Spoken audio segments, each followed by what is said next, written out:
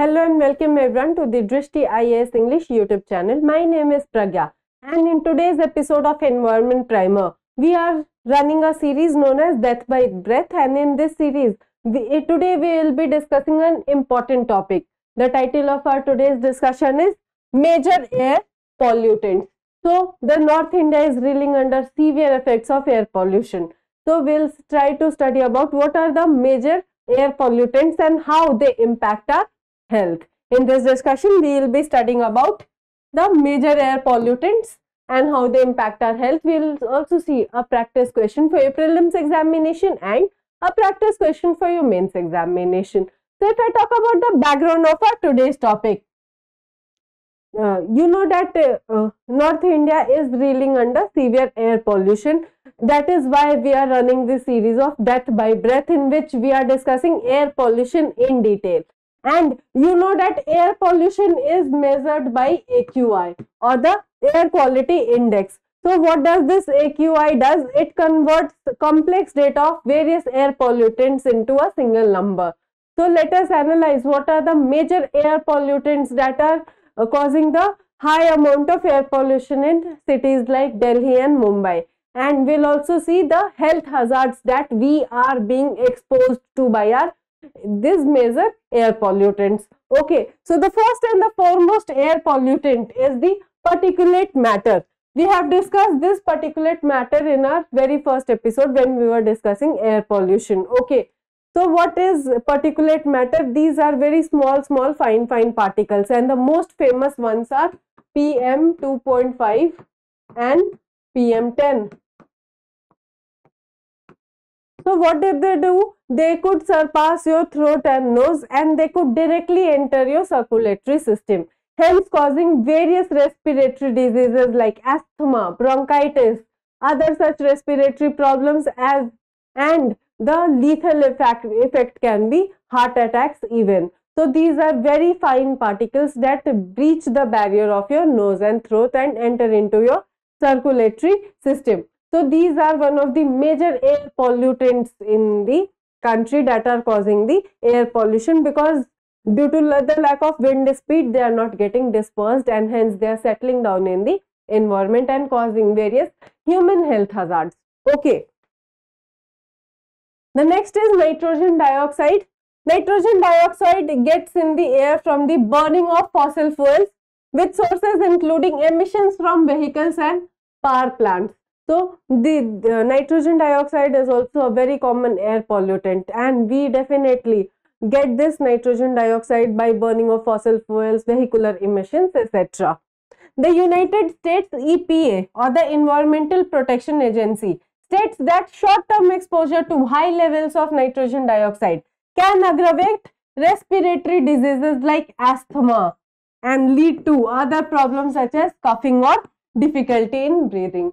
So what is happening is nitrogen dioxide is also increasing in our air, hence polluting the air, and hence you are suffering from runny nose, cold, cough, sore throat, difficulty in breathing and various other such respiratory diseases. Not only this short form exposure is causing you harm, but long term exposure to nitrogen dioxide may also contribute to the development of asthma and could increase susceptibility to respiratory infections. In Delhi, what happens is many people are troubled by asthma, respiratory diseases. This is very common in Delhi, especially at the onset of winters.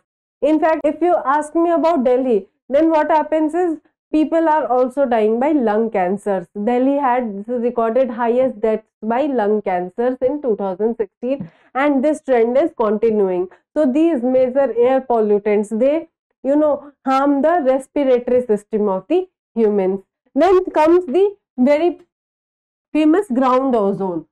See, ozone is there in stratosphere, and we have studied that ozone protects us from harmful ultraviolet rays of the sun. But ozone is a gas that is present in the upper layers of the atmosphere, protecting human health from the impact of sun's UV rays. Okay.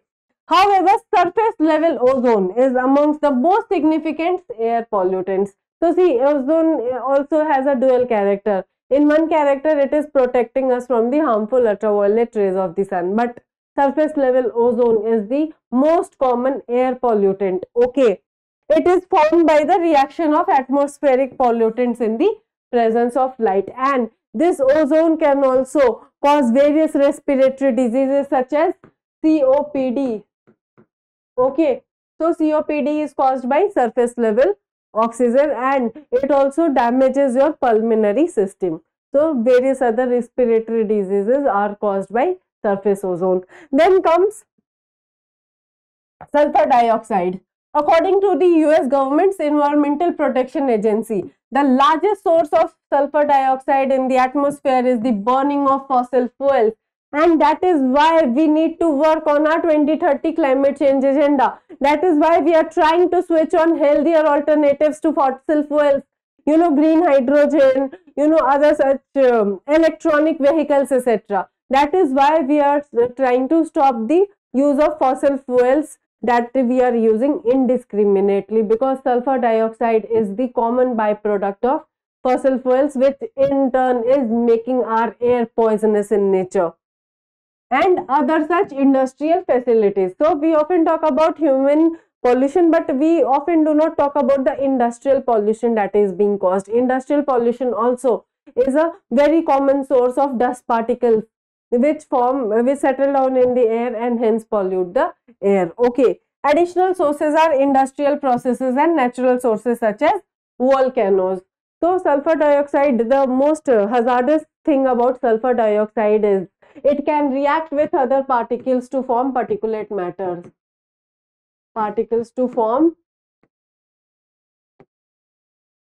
particulate matter, which in turn is inhaled by us and which in turn is causing various breathing issues in us. Okay, so this is the most hazardous characteristic of sulfur dioxide, that it can very easily react with other particles and form particulate matter. Okay, then comes the ammonia or NH3.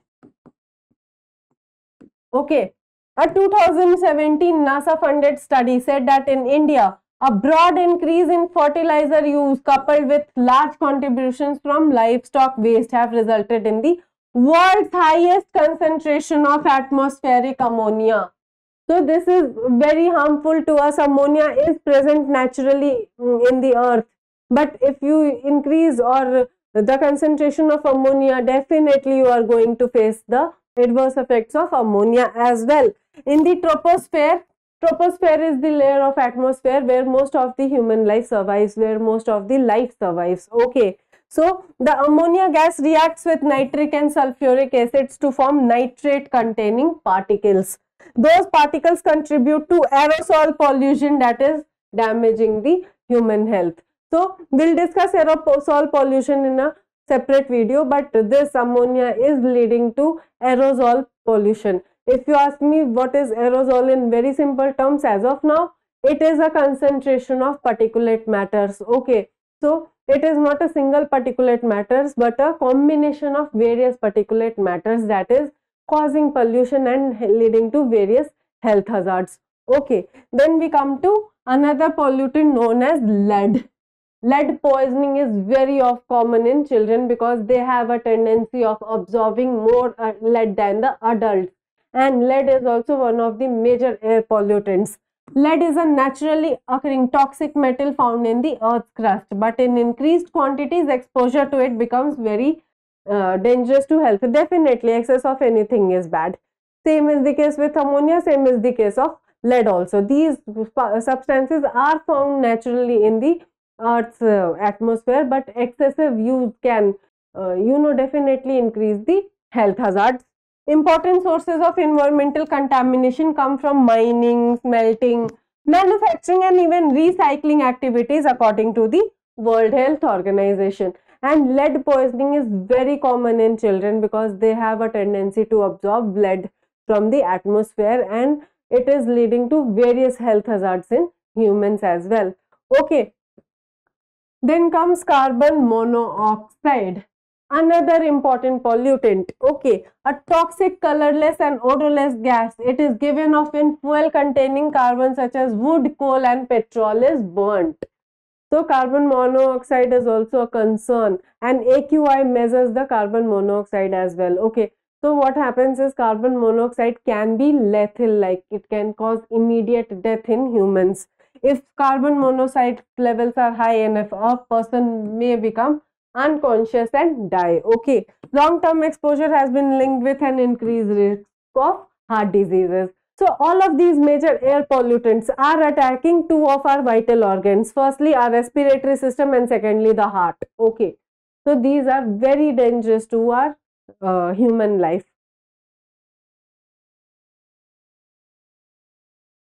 So with this, we come to a conclusion of our today's discussion. We have seen the major air pollutants and how they cause various respiratory and heart diseases in us, and why they are leading to increased air pollution in North India. So definitely we need to take air pollution seriously, because it is a reoccurring problem. It is not a problem that occurs and has gone. No, it occurs every year, and these were some of the important air pollutants which we have discussed in our discussion today. Now let us see a practice question for your prelims examination.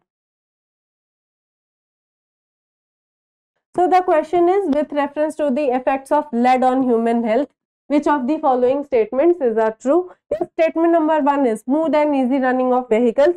Your statement number 2 is produces injurious effects on kidney and liver. Your statement number 3 is lowers intelligence of children. Which of select the correct answers from the following quotes. Your options are: option A is only 1, option B is only 1 and 2, option C is only 2 and 3, and option D is 1, 2 and 3. Kindly drop your answers in the comment box below. Now let us analyze a practice question for your mains examination. So the question is, what are the major air pollutants discussed? So you'll write about the major air pollutants such as I have discussed in my lecture today, and you will write that air pollution is a concern, like a persistent concern, and it happens every year at the onset of winters. So you will mention the various air pollutants I have discussed today in my lecture, and you will conclude that we need a comprehensive policy to tackle with the ill effects of these air pollutants and as well as the air pollution, and you can conclude holistically. Okay, I hope this session was insightful for you. I would also like to take this opportunity to introduce our 50% discount on various online courses as well as pen drive courses and test series on the occasion of Diwali from 10th to 14th November. Discounts are also going on. 50% discount is also going on GS Foundation course Prelims Plus Main, that is going live on Drishti Learning app. So you can explore the Drishti Learning app and avail the benefit of 50% discount that will help you in boosting your preparation. If you have any feedback regarding the session, kindly drop it in the comment box below. If you found the today's discussion to be helpful, kindly like the video and subscribe to our channel for more such updates. Thank you.